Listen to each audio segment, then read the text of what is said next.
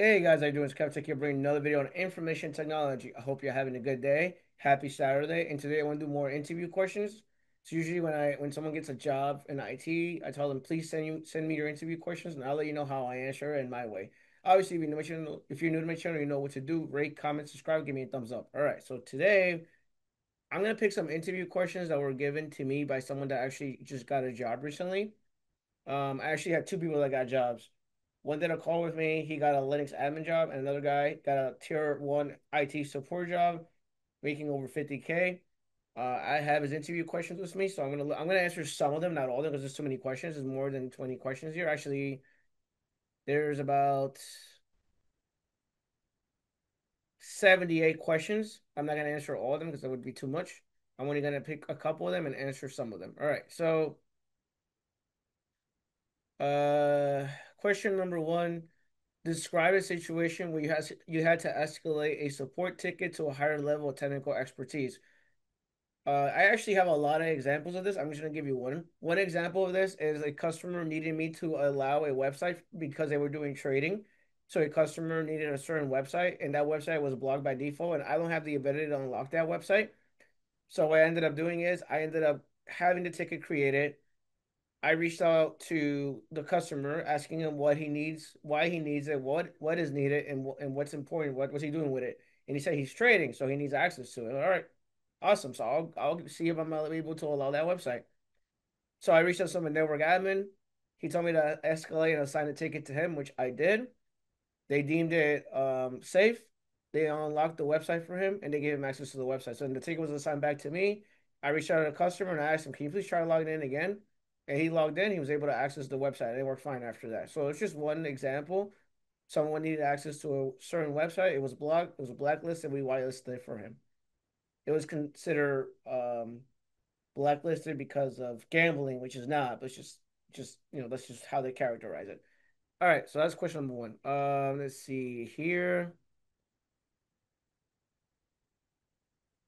Um,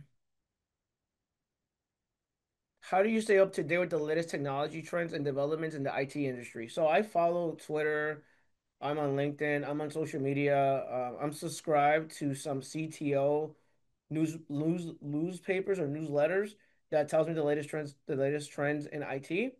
I also follow all the IT companies like Microsoft, IBM, Cisco, 701, CrowdStrike, all the big companies. I follow all the big companies so that I get the latest trends of information. I'm also on Twitter, as I said. That's what I do.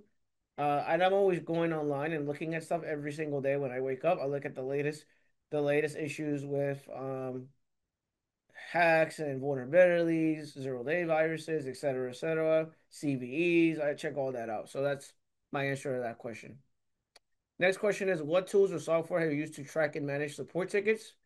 So we use Jira, we use ServiceNow, I use Remedy, I use Freshdesk in the past, I use Salesforce.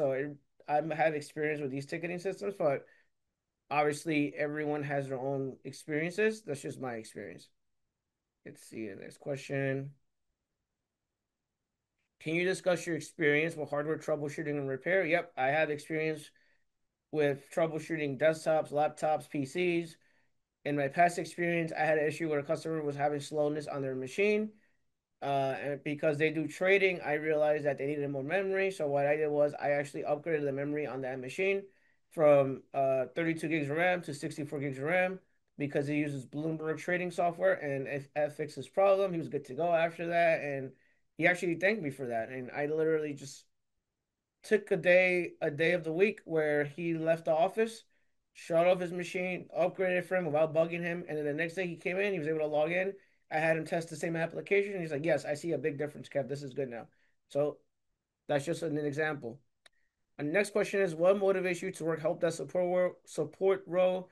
Why do you think you're a good fit for this position? So with me, I have customer service experience. I come from a fast food background. I have experience with dealing with customers. I have experience dealing with irate customers. I have experience dealing with customers that get upset and angry. So at the end of the day, we fix the problem. We don't let it personally affect us mentally. By that I mean, like, don't take it to heart when a customer's upset. They're upset at the situation. They're not upset at you. So you have to have a lot of good customer service experience. You have to know how to have empathy, and you also have to know how to just take care of the customer. Let them know you're there to help. That's pretty much it with me with help desk and support. I love doing help desk and support because I get to see different problems every single day. I get to learn different things every single day. The best part about it is I get to work with people that I like because I worked in customer support for a very long time. I love working with people. So that would be my answer to that question. Um, a user calls is unable to send and receive emails. Obviously, if it was me, I want to make sure if Outlook is even working, if it's set to offline mode by accident, they probably click the offline mode button on Outlook. Their emails are not being able to send and receive. Maybe their inbox is full. The email is not working. Could be they have no internet. It could be several reasons why their inbox is not working and they're not able to send and receive emails. Those are some of the reasons. I could close Outlook and reopen it again and see if that fixes the problem. It could be several reasons, but I would have to go into the machine, remote in, and just see why it's not working. And that's my answer to that question. Uh, so this one's the user is unable to log into a computer. That's a simple one. It could be as simple as their account is disabled, their account is locked out, their password has expired. They can't log into a computer. They can log into their computer. The computer can also. It really depends on the situation. This is very generic. For my past experience, if someone can never remote into their machine, it's because their machine is offline. Maybe they're remoting in, they're trying to remote in, trying to connect, and the machine's offline. Could be several reasons why they can't log into a computer. That's just some of the reasons. Um, let's see. Next question.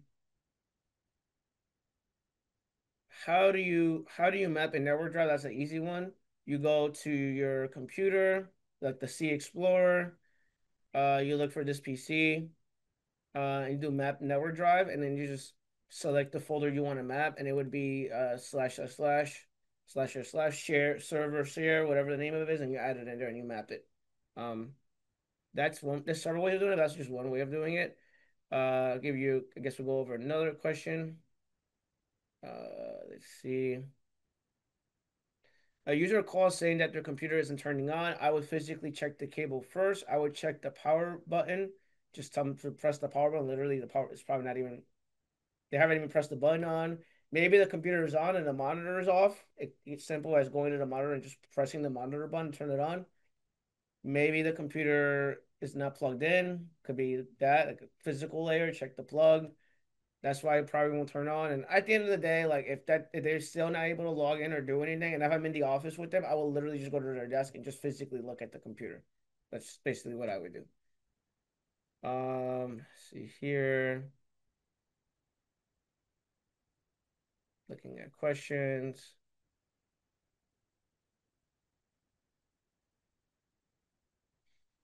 Um, what would you do if you needed to make an urgent decision and the manager was away? So that would go back to policies and procedures. I would follow whatever the best practices are in the company. So maybe my manager is not there. I would reach out to my director or my CTO, whoever's the next higher level of management, or ask my colleague for help. It really depends on what the decision is, but I cannot make the decision unless I have the capability of doing that. Then I would go ahead and make that decision. But if I don't have the capability of doing that, and we have like chain of custody and change of management, like we have different levels of management, I'll just reach out to the director, the CTO, whoever's the next in charge, and have them approve whatever needs to be approved. If that makes sense. Um, what is one of your greatest recent achievements? So one of my greatest recent achievements is I migrated over 1,000 people to the new Citrix storefront. So what I did was I ended up hit, getting only a few amount of people. So I made a change management ticket and I scheduled it for Saturday. I got the approval from my manager, my director, and my CTO. Once I got the approval, I did a change of storefront to about only a small amount of people because I don't want to piss off the executives. I don't want to piss off the C-suite. They're like the last people that we work with when we're making changes on their machines. So what I ended up doing was I made changes in the IT department first. Okay, it's good, it's working. Then I slowly picked other departments that I got along with. In my case, I get along with HR and I get along with the finance group. So I reached out to HR, did updates on their storefront for Citrix. Then I did updates with the Department of Finance. I got them up and running. And the last but not least, I reached out to the C-suite executives working along with their admin assistants. I upgraded them. Obviously, when you're working with admin assistants and executives, there's lots of handholding because they're not tech savvy. So I ended up having the admin assistant work with me directly just to make sure they're able to log in and do everything. So they have their passwords, so they would just log in, test everything for the C-suite, CEO, CFO, CIO. Um, I migrated them successfully, and they were good to go after that. There was no issues after that. And I literally told them, hey, if you're having issues, if this feels really weird, uncomfortable, or there's something different or off, let me know, and I'll be more than happy to help you. I'm here to help you. That's it. So that's how I did that migration. It was about 1,000 people. I got 25% of it done Saturday and then 50% done Sunday. The executives were done during the midweek. I did it during a time that they were not working. Just how I do things because I don't want to bother the executives while they're working. That'll be problematic. And then finally, it was a quick update. It was just literally adding someone to a security group, and that's it. So I added them to a group, get the login, test everything, and then if it works, they're good to go. That's literally what it was. And I closed the ticket after that. I waited a few days, then I closed the ticket, and they're like, okay, Gav, you're good. You migrated everyone successfully. All right, great, and that's it. That was one of my greatest achievements. I was really proud of it because I took ownership of the ticket from the beginning of A all the way to the end of Z, if that makes sense. So my manager was not involved in that. The only one that was involved in that was me. And I got everyone done. I got everyone situated. I got everything up and running, and everyone was happy at the end of the day. So those are all my interview questions for today. If you guys want to see any more interview questions, let me know. With that being said, like I said, please rate, comment, subscribe. I greatly appreciate it. I hope you guys have a wonderful day and have a great Saturday. Take care. Bye.